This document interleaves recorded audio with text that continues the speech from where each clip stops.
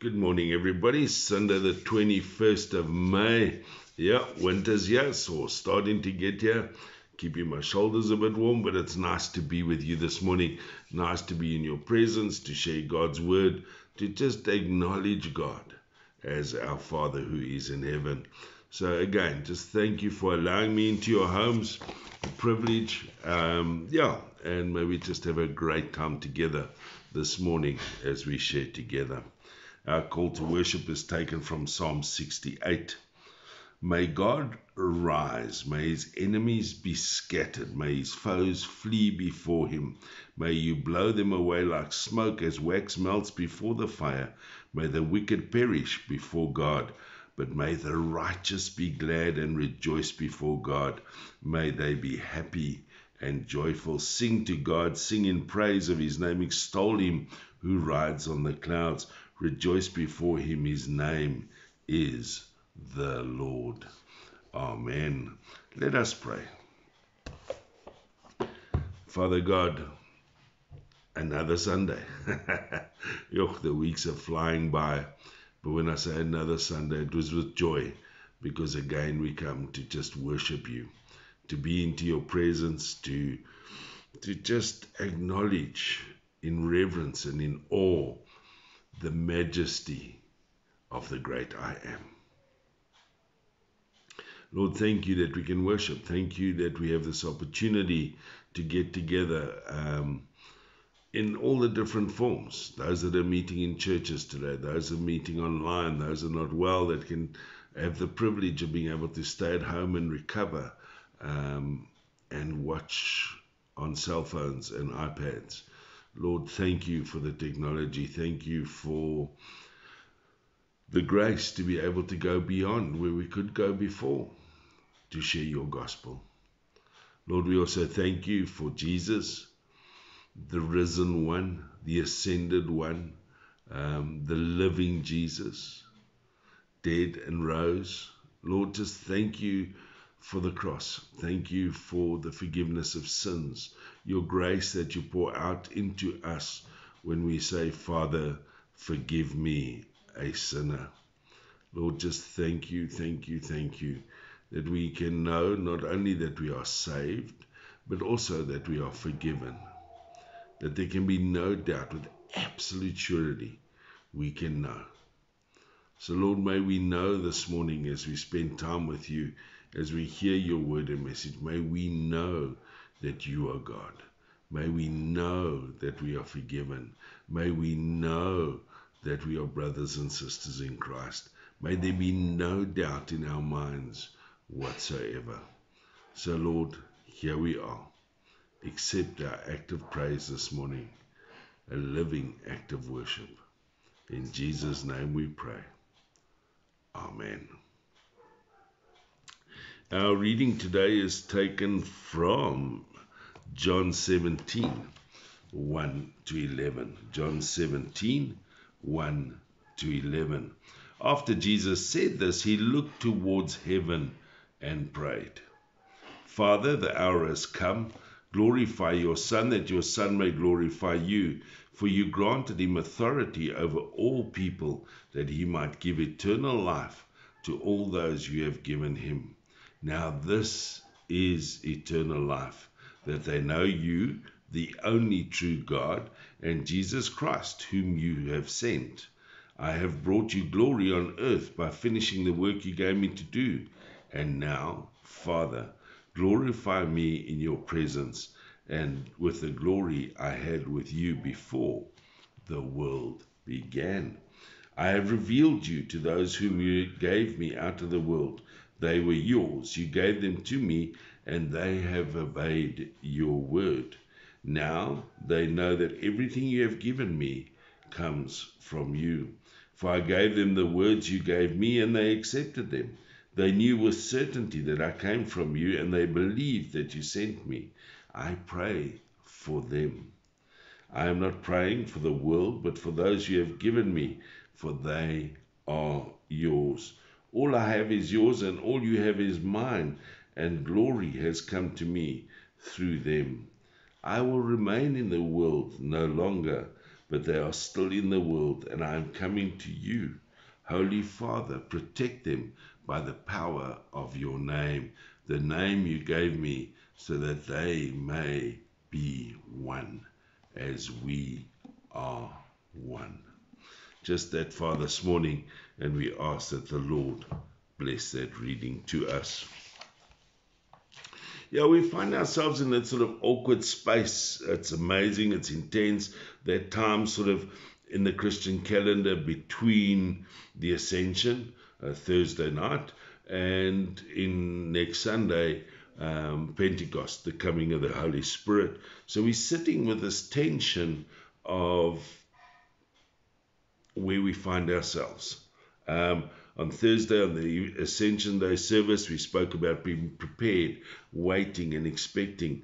Acts 1, 4-5 says to us, on one occasion while he was eating with them, he gave them this command: do not leave Jerusalem, but wait for the gift my Father promised, which you have heard me speak about. For John baptized with water, but in a few days you will be baptized with the Holy Spirit. And then last week, just going back a bit, Paul used this picture of the unknown idol to introduce God, the known God, to the Greeks through their sayings and stuff. So today, Jesus shows us just how well we can know the known God through his relationship with the Father and the means he uses, which is prayer. So John 17 is that prayer. John 17 is deeply personal, intimate, a prayer not only for himself, but for his disciples, for believers present and future. In short, that includes us. This prayer, John 17, is all about us. So I want to challenge you. I know I've said it many a time because I really love this prayer in John 17. Go and read it. It's 26 odd verses. Take you about 15 minutes at most, I think. But go and read it. Jesus in John 17 has just told the disciples that he is leaving and going to be with his Father. And in verse 33, the end of the chapter, he says, I have told you these things so that in me you may have peace. In this world you will have trouble, but take heart, I have overcome the world. He then looks up to heaven and he prays. The opening line of our passage. He looks to the heavens and prays. Pray. Prayer, as Charles Spurgeon says, is a breath of faith, and prayer meetings are the lungs of the church. Martin Luther says that to be a Christian without prayer is no more possible than to be alive without breathing.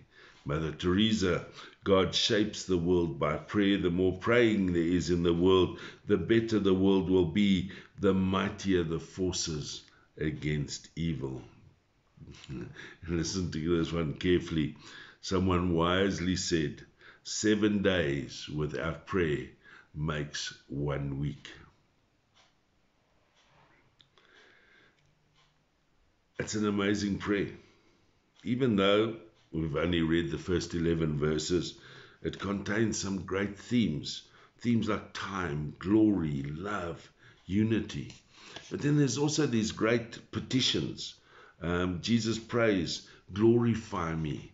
Keep them, speaking about us, the disciples. Sanctify them, again, us and the disciples, that they all may be one. And then back to the glory, that we may behold God's glory. So we have these themes, we have these petitions, but what I really want to get at today is to understand Jesus' concerns voiced in this prayer. Jesus' concern is real, it's evident. Ironically, or not ironically, or factually, whichever way you want to look at it, there are about 19 occasions in the prayer where Jesus refers to the world and the impact that the world can have on us. It's always negative to the world, but he identifies these concerns. He says, we live in a world that is deceived, blinded by Satan. In 2 Corinthians 4, we read, Even if our gospel is veiled, it is veiled to those who are perishing. The God of this age has blinded the minds of unbelievers so that they cannot see the light of the gospel that displays the glory of Christ, who is the image of God. And secondly, and it's going to sound weird, but the truth is this: we're living in dangerous times. You might, no, we say whatever. We're living in dangerous time, in a dangerous world. And 1 John 2 warns us, do not love the world or anything in the world. If anyone loves the world, love for the Father is not in them. For everything in the world, the lust of the flesh, the lust of the eyes, and the pride of life, comes not from the Father, but from the world. The world and its desires pass away, but whoever does the will of God lives forever. I mean, let's face it, it's not pretty out there. And we need to pray against it. We need to stand firm. We need to stand strong. James 1 speaks of trials and temptations, listening and doing, and the things that defile us, and how easily it is to be tainted by the goings on of the world. And James ends chapter 1 by saying this: those who consider themselves religious and yet do not keep a tight rein on their tongues deceive themselves, and their religion is worthless. Religion that God our Father accepts as pure and faultless is this: to look after orphans and widows in their distress, and to keep oneself from being polluted by the world. Keep yourself from being defiled, polluted, tainted by the world. It's a graphic picture because those words are hectic words. But that's one of the things that Jesus prays against on our behalf. He says, don't let them be defiled. Keep them safe. Don't let them be deceived. But I think the one that speaks quite loudly to me is number 4. Jesus is concerned about unity, that they may be one as we are one. I mean, the world right now is splintered. It's not even divided. I think it's just splintered. Politics, religion, class, race, sex, entitlement, education. The list goes on and on. We're trying so hard to be politically correct that we're even implementing hate speech bills and freedom of religion legislation, changing the way we speak to be gender neutral. I mean, all of this is going on around us, and it's just absolute madness. But the good news is this: Jesus overcame the world. He's overcome it all. He's done it, been there, all of those things. John 16:33. I have told you these things so that in me you may have peace in this world. Let me try that again. I have told you these things so that in me you may have peace. In this world you will have trouble, but take heart. I have overcome the world. In our passage, Jesus simply reveals the truth. He reveals the one true God. In verse 3 we read, now this is eternal life, that they know you, the one true God, and Jesus Christ, whom you have sent. He says about himself, I am the way, the truth, and the life. Furthermore, God is our protection, our shield in times of trouble. All we need to do is go and read the Psalms of David. It speaks all of these things. God's protection is evident. Psalm 91, whoever dwells in the shelter of the Most High will rest in the shadow of the Almighty. I will say of the Lord, he is my refuge and my fortress, my God in whom I trust. Just a thought to remember. We may struggle, sin, stumble, fall, but God, through prayer, through this prayer of Jesus, is always looking out for us, always working in us, sanctifying us, moving us, purifying us every moment of every day. God's grace is revealed through our faith journey. We are works in progress. I mean, just go and read Philippians 1 verse 6. God starts a good work in us, and God will complete it at the coming of Christ Jesus. But we need to become unified, one, to be one. Ecclesiastes 4 says to us, two are better than one, because they have a good return for their labor. If either of them falls down, one can help the other up. But anyone who falls and has no one to help him up. Also, if two lie down together, they will keep warm. But how can one keep warm alone? Though one may be overpowered, two can defend themselves. A cord of 3 strands is not quickly broken. I guess it's the old adage, together we stand, divided we fall. Jesus, through his life, his death, and his resurrection, and by this very, very prayer, apart from salvation, offers us truth, security, sanctification, and unity. So in conclusion, this, I don't know, it didn't go where I thought it was going when I started it. Thanks be to God. That's his word to us today.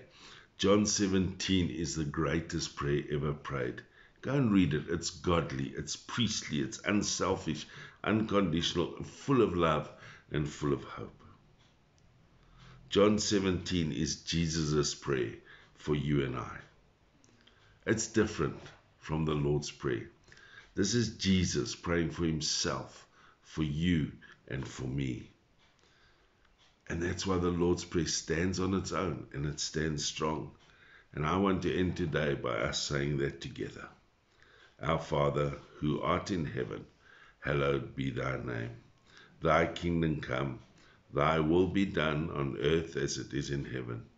Give us this day our daily bread, and forgive us our trespasses, as we forgive those who trespass against us. And lead us not into temptation, but deliver us from evil. For thine is the kingdom, the power, and the glory, forever and ever. Amen.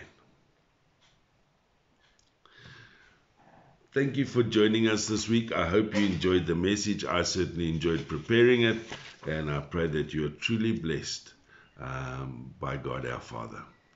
Have an amazing week, and I say to us all, now may the grace of the Lord Jesus Christ, the love of God, and the fellowship of the Holy Spirit be with us all, both now and forevermore. Amen.